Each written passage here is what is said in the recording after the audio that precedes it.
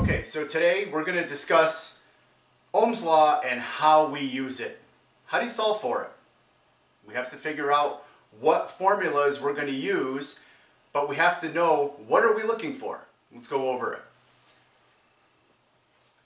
A couple things I want you to understand.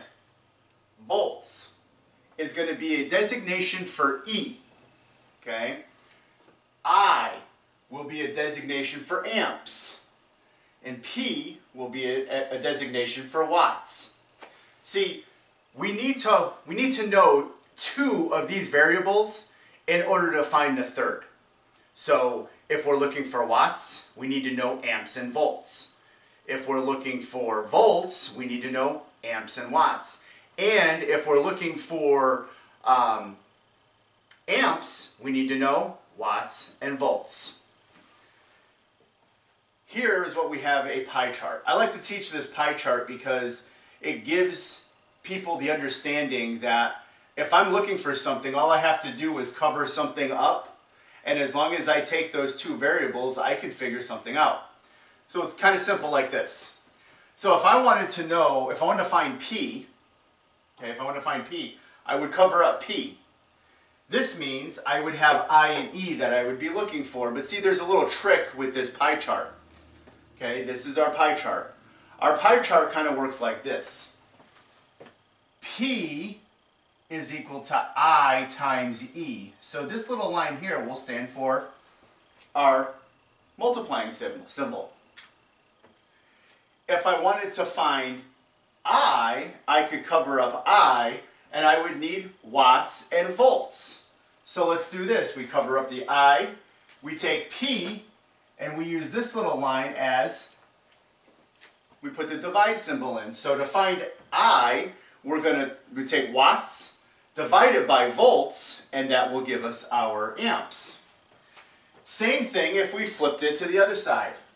If I needed to find volts, I would divide watts times amps, and that would give me my volts. So this is what we have here. We have a divide, and a multiply. If you use this and you just cover up one symbol, you can find, but you need these other two to figure it out. If this doesn't work with you and you don't care to use it this way or have it, because I normally tell students, write it in your code book. Your code book can go with you when you take your license exam. So if you're using your code book and you have this symbol written in it, you should have it with you at all the time. Remember, this is the basics. So if I want to take and I want to figure this out, I can do a couple different things. And I'm going to write some formulas up on the board for you to understand. P equals I times E. Okay. Volts, E equals P divided by I. And if I equals P divided by E. Regardless how you want to look at this and how you want to use the symbols, it's up to you. You just have to understand that when solving for Ohm's Law, you need two to find the third. Hey, we're going to be doing more videos on series parallel circuits. We're also going to be doing videos on load calculations for dwellings, single-family dwellings.